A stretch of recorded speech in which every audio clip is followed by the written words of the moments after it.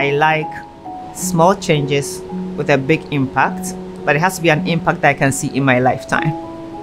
I want to make this point so that if there's anyone like me out there, that this is a program that accommodates all types. Pediatric Hem-Onc Fellowship has been in existence for a long time. Our program is very focused on really get to know each trainee as an individual, to find out what makes them tick, and then to actually create an environment that is unique to their interest and future pursuit, and to pair them up with potential mentors and research opportunities and clinical experiences to further their training in those specific areas. I ended up in a place, Rainbow Babies and Children's, that is better than I could have imagined. From my interview until today, I have been warmly welcomed. They are very available. I can go and knock on the door of this big person that is not mundane. They don't have to reply to you. They do it. They are there for you. Keeping it intimate is one of the advantages, because then the fellows will feel like they have the individual attention, of a particular attending or clinic without having to compete. Hem-Onc is something else. First year is other world. Like, you learn like never in your life. Never in your life. It's amazing. You feel like you're the doctor and you actually go talk to them. They engage with you. So which friends have you heard from? I talked to my best friends. Do they know everything that's going on with you? And they're there for you, huh? Your friends are so important at that time in your life, right, at your age. So you can reach out to them and let them be there for you. I think it helps.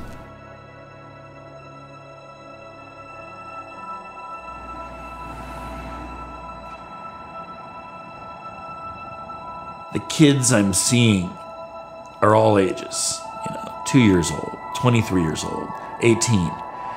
And it's something that none of us can explain, why they have this illness. Already in a short time, I lost a patient I was caring for. And this girl is the same age as my own daughter. And I really tried to connect to this patient. What really was powerful to me was how much we connected to her family. Every day you have to wake up and think, I'm doing this, and why I'm doing this, and it's because of the patients. Once in a while you forget why you're here. And I think once in a while it's very important to remind people, this is a difficult profession. You gotta be in it for the right reason. And we'll help you. It is a very stressful situation no matter how you look at it. My goal is to actually train somebody who eventually will take over my job. And if I can do that, I've succeeded. One of the areas I'm focused on is transition. They are the highest risk of mortality. University of Hospitals is unique in the fact that they have both adult and pediatric sickle cell programs on one campus. And so that's all. I might start with my present a little cake, and I might say, I'll see you on the other side. Yeah. There are many opportunities to learn and to discover. Time is ticking, and the faster we can get things done, the more children's life will be saved. We want to train you to be the trendsetter. We don't want you to just follow the trend. I go up and down the hallway here, and there's beauty and tragedy in each room. And it's the human story, and it's the medical story, and it's incredibly compelling. This is not a job, it's a calling.